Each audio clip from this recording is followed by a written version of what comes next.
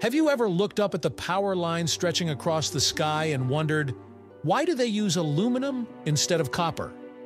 After all, copper is known to be a better conductor of electricity, right? So, if copper conducts electricity more efficiently, why don't we use it to carry massive amounts of power across cities, towns, and rural areas? Well, it turns out there's a fascinating combination of science, engineering, and economics behind this choice. Today we're going to uncover the real reasons why aluminum, not copper, dominates the world's electrical power grids.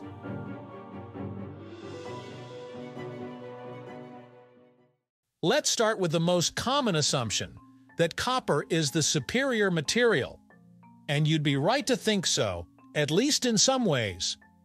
Copper has a higher electrical conductivity than aluminum. That means, for the same cross-sectional area, copper can carry more current with less resistance. Less resistance means less energy lost as heat, which seems ideal for transmitting electricity. So from a purely performance standpoint, copper sounds like the perfect material for power lines. However, when you zoom out and look at the bigger picture, the sheer distances involved in power transmission, the cost of materials, and even the physical properties of each metal, you'll quickly realize that copper, despite its superior conductivity, isn't always the best choice. Engineers have to think beyond just electrical performance. They have to consider practicality, efficiency, safety, and cost. And that's where aluminum begins to shine. One of the biggest reasons aluminum is preferred for power lines is weight. Aluminum is about 3 times lighter than copper. That's a massive difference when you're stringing thousands of kilometers of cable between tall towers. Copper, while more conductive, is much heavier and denser. If copper cables were used, the support structures, those large metal transmission towers, would need to be much stronger and more expensive to handle the added weight. Lighter cables mean less stress on the towers, fewer risks of sagging, and easier installation. Aluminum's lower density allows engineers to build longer spans between towers, saving both materials and construction costs. When you're dealing with an entire power grid that stretches across countries, even small weight differences translate into enormous savings. So in this case, aluminum's lightness is a big win. Now let's talk about money. Copper is expensive, and not just a little bit. On average, copper costs about 3 to 4 times more than aluminum per kilogram. When you're building power lines that require thousands of tons of material, that price difference becomes astronomical. Using copper for long-distance transmission would make power infrastructure costs skyrocket, which would ultimately mean higher electricity bills for everyone. Aluminum, on the other hand, is abundant and far cheaper to produce. The Earth's crust contains far more aluminum than copper, making it easier and less costly to mine and refine. That affordability makes aluminum a far more economical choice, especially for projects that require massive amounts of metal, like national power grids. So while copper may be the better conductor, aluminum offers the better balance between performance and cost. It's true that aluminum isn't as conductive as copper. It has only about 61% of copper's conductivity. But engineers have a clever way around that. They simply make aluminum wires thicker.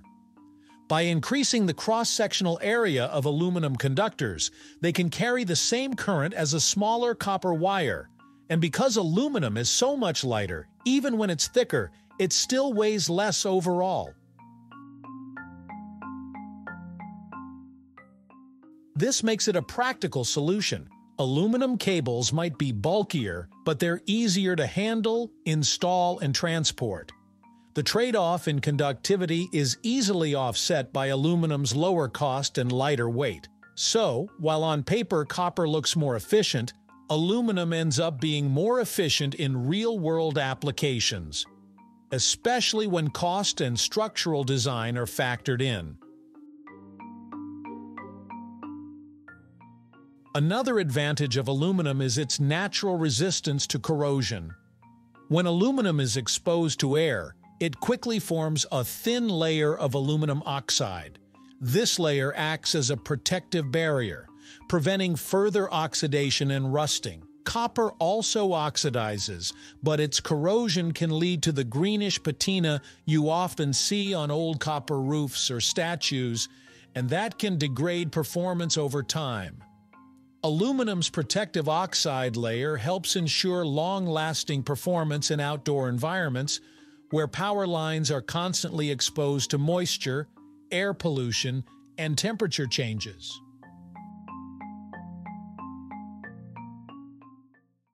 Most of the high-voltage power lines you see today aren't made of pure aluminum.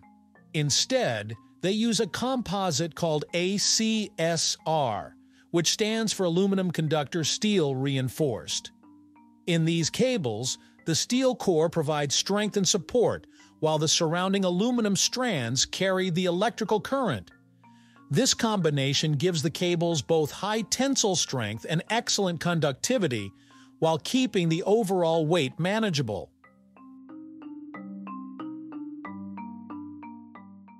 There's also an environmental angle to this story. Aluminum is easier to recycle than copper and can be reused with relatively little loss in quality.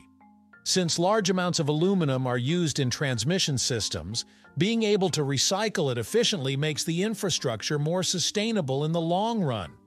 Plus, the lighter weight of aluminum means transporting and installing it consumes less fuel and energy compared to copper, further reducing its environmental footprint. So, the next time you look up at those massive power lines stretching across the landscape, remember, aluminum wasn't chosen by accident. It's the perfect balance of conductivity, weight, cost, and durability. While copper might be king inside your home's electrical wiring, aluminum reigns supreme in the vast networks that keep our world powered. It's lighter, cheaper, corrosion-resistant, and engineered for the long haul.